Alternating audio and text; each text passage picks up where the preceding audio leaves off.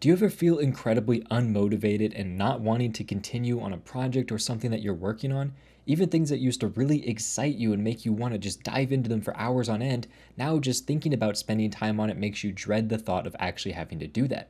This feeling is called burnout, and it's something that's incredibly common when you're learning to code and even when you're already practicing code in a full time job.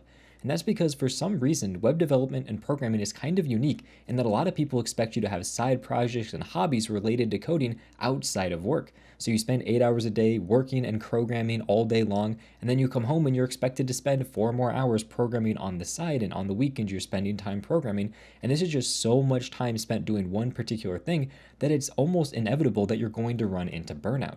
So in this video, I'm going to give you all the tips and tricks that I have to help you, first of all, avoid running into burnout. And if you've already fallen into burnout, how to actually crawl your way out of it and start to enjoy learning to program and programming again. Welcome back to Web Dev Simplified. My name's Kyle, and my job is to simplify the web for you so you can start building your dream project sooner. And I could just say that you should program less or do less of whatever is causing you burnout, but this is pretty terrible advice because it's hard to follow and generally doesn't really help.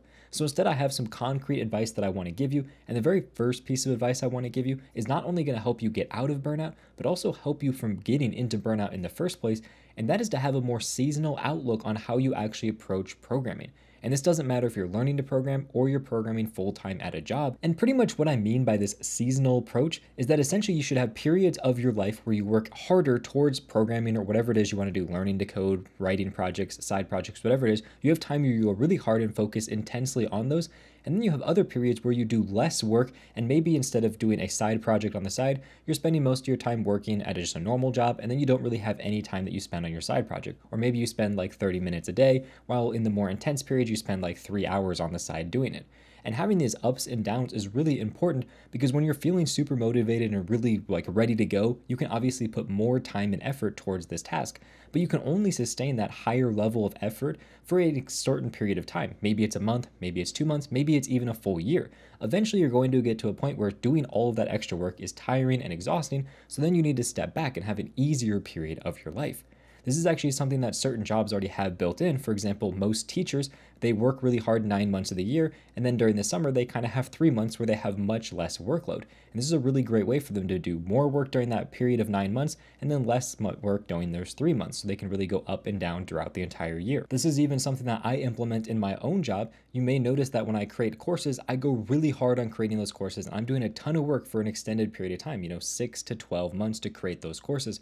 But as soon as I'm done with those courses, I take a step back and I take at least 3 months where I don't do any coursework. I don't think about any additional stuff on the side. I'm just doing essentially the bare minimum, creating my YouTube videos, blog articles, all that kind of stuff, doing the bare minimum stuff that I need to do. And then after that 3 to 6 month period, sometimes it depends on how long it is, I start to get really motivated again. I'm like, okay, you know what? I'm ready to start doing the next thing, whatever that next thing is, whether it's a course, maybe going more intense on YouTube, whatever it is. I essentially have those periods where I go really hard and then I take a break after doing that hard thing because it's incredibly exhausting. It's the same thing if you're learning to program. You can go really hard trying to build out a really cool project, maybe like a social media clone, for example. And as soon as you're done building that project, don't jump straight into the next project. Instead, take a little bit of time, whether it's going to be a week, a month, maybe even multiple months. Take some time where you do less work. You're still learning to program on the side, but you're not going through a super intense project.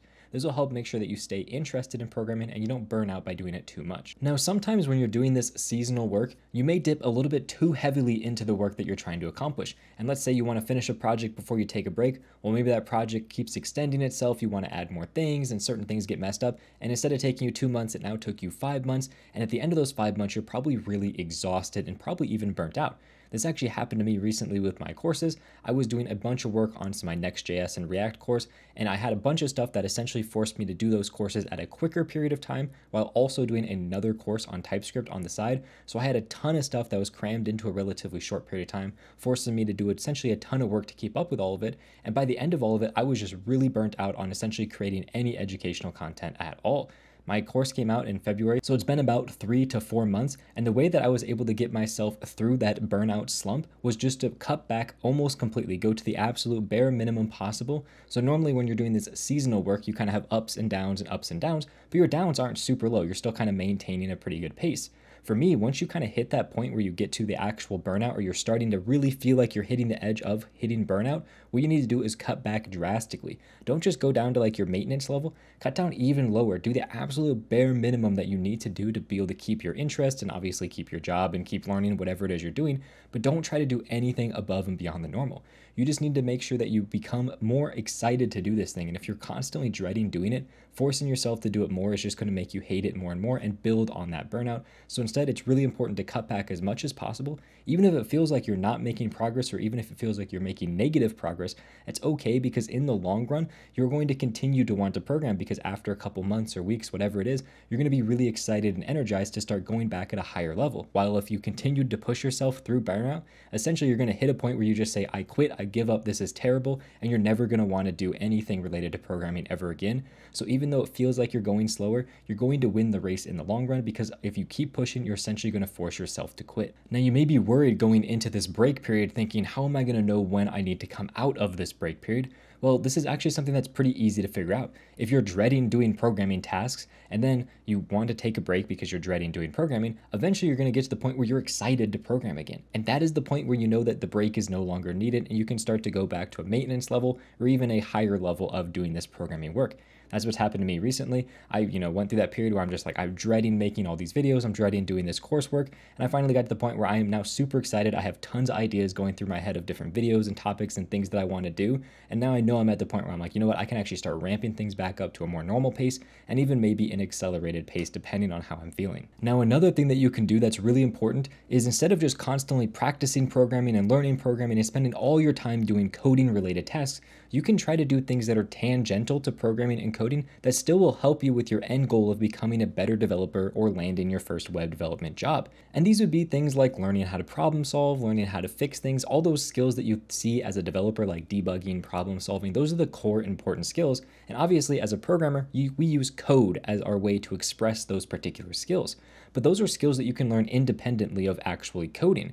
So instead, what you can do if you're normally spending like 8 hours a day programming, trying to learn coding, and you're kind of feeling like you're getting a little burnt out, like it's a lot of time to spend coding, maybe cut back and do like 4 or 5 hours of coding related tasks, and then do, like 3 hours of tasks that are tangential to it. For example, you can learn how to build something or learn how to fix something that's broken. While the actual way that you may fix something that's broken is going to be different than how you would do it if you were writing code, you still practice the same skills of trying to analyze a problem, break it down into individual pieces, implement a solution, iterate on it to see if that works. Those are skills you can essentially apply to anything, and you can learn them from lots of different tasks. Honestly, even certain video games can be really helpful for this, because there's a lot of puzzle-based video games, problem-solving based video games, even games like Factorio, which are all about like building a system, a factory. They're all very related to programming. They don't actually have you do programming, but they have you think through the same thought process you would as if you're writing code. So this is a great way if you're starting to feel burnt out on the actual act of programming and being in a text editor all day long. There's different things you can do outside of your computer or even still on the computer that give you similar levels of skills as programming, but it's going to be more about those problem solving skills particularly. So this is a really great way to help combat burnout. If you're starting to feel it, take a little step back, do some of these other more enjoyable activities on the side that are still going to give you benefits, even if they're not quite the same as programming. Now, kind of the final thing that I want to talk about is going to be related to having hobbies. Essentially, having a hobby that's not just programming is really important, and it doesn't matter what it is, but this gives you something else to be excited for. So instead of having the only thing you do be program at work, learn new things on the side, build a side project when you get home, all of those things are essentially doing the same exact thing, but in different ways. Instead, have a different hobby, like maybe you enjoy running, you enjoy biking, you enjoy working out, maybe you want to play an instrument, learn how to do something, read a book. It doesn't matter what it is, just have something else that you're passionate about.